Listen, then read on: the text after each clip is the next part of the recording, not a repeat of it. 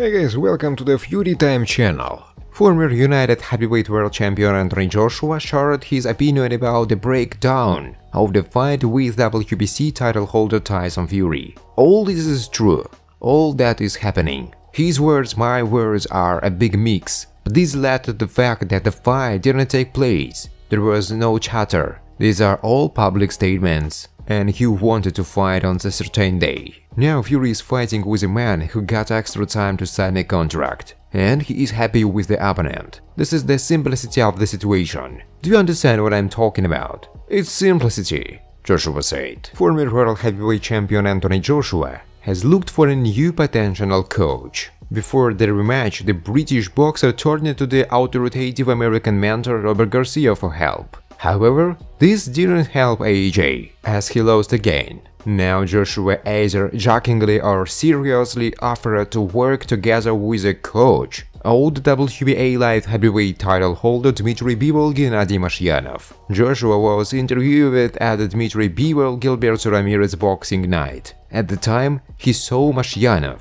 after which he approached him, asked him to take a picture and asked if he wanted to work together. "Coach, a good coach, can I take a picture with you? Let's take a photo." This is a great mentor. We all look at the fighters, but we forget about the coach. It's the brain. "Will you train me?" Joshua said. Friends, before starting to watch this video, I would like to ask you to subscribe to my channel. If you really enjoy the content, then please subscribe to my channel and keep watching the videos. If you are subscribed, then receive notifications about the release of new videos. You do not even have to look for anything personally. I really want to get 10,000 subscribers on my channel. I'm trying very hard absolutely every day and I need your support. Your likes, comments, reposts to social networks. Thanks for supporting me, guys. Former United Heavyweight World Champion Anthony Joshua praised at the WBA Super Light Heavyweight title holder Dmitry Bivol after defeating Gilberto Ramirez. As Joshua noted, he was impressed by the discipline of Bivol, who adhered to the plan for the fight from the first to the last minute. Bivol did what he did from the first to the 12th round. He is a good fighter, very disciplined. Do I think I can take something for myself by watching the Bivol fight? Yes, it's great to watch it from the outside. I don't often attend boxing shows.